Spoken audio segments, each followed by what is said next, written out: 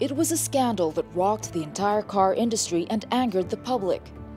In late 2015, carmaker Volkswagen admitted that millions of its diesel vehicles were equipped with software that could cheat emissions tests.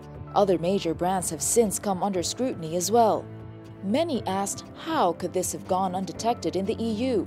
The fallout led to strong calls for an overhaul in the type approval regime. That's the current system of testing and approving cars' compliance with the law. But car manufacturing is a core business for several member states, so agreeing on exactly how to shake up the industry hasn't been easy.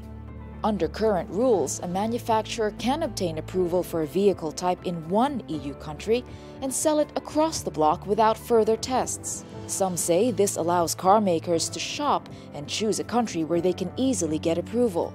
MEPs want to put a stop to such practices. A draft law is being debated. To curb cheating, they want strong and clear obligations for countries to fulfill in controlling the type approval process. They also want independent EU auditors to check on whether member states are conducting this surveillance to a T.